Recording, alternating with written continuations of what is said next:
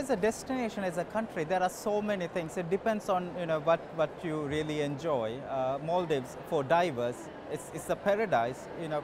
Most people wouldn't be able to enjoy the clear visibility of Maldives. So divers, they like it. So if you ask a diver, they will say, for diving, Maldives is the best place. But then we have now, big game adventurers who wants to swim with whale sharks.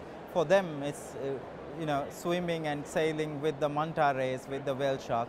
But for honeymooners, which Maldives is predominantly known as, it's a relaxation destination where you just go and just, the art of doing nothing. Now Maldives is known as a family destination. There are so many products, new resorts that are coming, specially orientated towards families. So now we have that segment that's becoming very popular. And one of the recent trends that we have seen is Maldives is becoming very popular for people to go for anniversaries. We just had a Silicon Valley company, hiring a whole resort just to have fun for anniversary with the staff, to engage with the staff, and for bonding. Again, something totally new. So it depends on what the person that you're asking and what you are looking for. We have island resort or product for everyone. Just yesterday, we had the world's first underwater hotel for someone who wants to stay in a hotel resort which is underwater. The European market is still our biggest market. 55% of our whole inbound tourists are from Europe. But if you really look at Far East and the Asia and the continental Europe, it's 45%.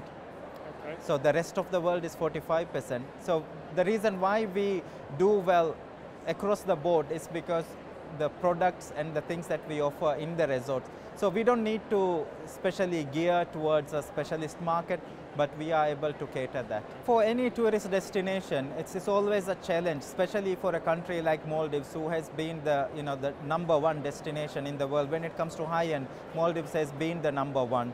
And for us to stay in the #1 position, it's very hard. Over-tourism, I don't think is going to be a problem, especially the way Maldives operates. Each resort or island is one island, one resort. So at any given time, depending on the resort that you are going, you will have 100 to 150 or 200 people at most, customers. And we have 135 resorts at the moment. So even if we open 100 new resorts, you will have the same experience, you will have the same privacy. It's because of the islands we have. From north to south, Maldives is bigger than United Kingdom, and we have over 1,200 islands.